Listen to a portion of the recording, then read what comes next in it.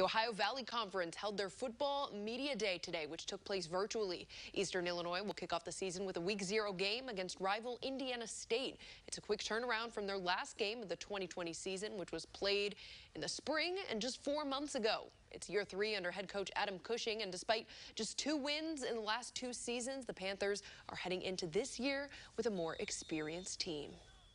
Now have that game experience and understand how hard it is to win a Division I football game, right? They understand that those tiny little things throughout the offseason add up to that, right?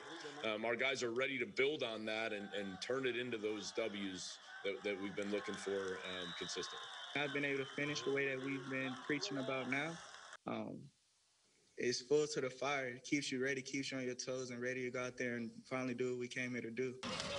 Jalen Benefield, who started since his freshman year in 2019, finished with 258 rushing yards in 6 games last season.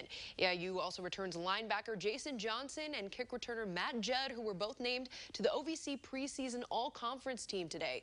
Judd is coming off his first season with the Panthers after transferring from Illinois and says they have a positive outlook heading into the fall. The summer has been outstanding. You know, you could tell guys are really just happy to be there. It's a get-to attitude rather than have to.